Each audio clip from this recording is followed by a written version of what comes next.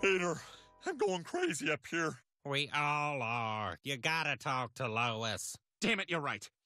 Lois, let us out of here. No way! You like it so much? Then you can rot up there with your buddies. Lois, so help me God, if you don't let us out right this second, I'm gonna take a dump on your wedding dress. You wouldn't dare. Don't test me. I'll do it.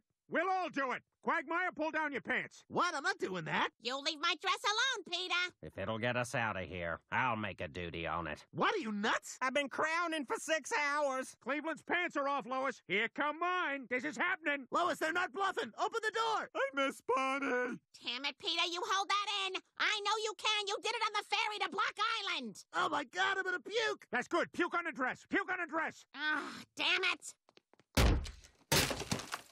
Not all snake bites are lethal. There! You happy?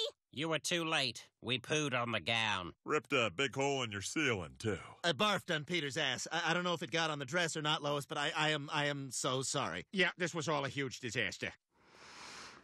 Let's just agree that we both went a bit too far, hmm? I might need 2 weeks off from this friendship.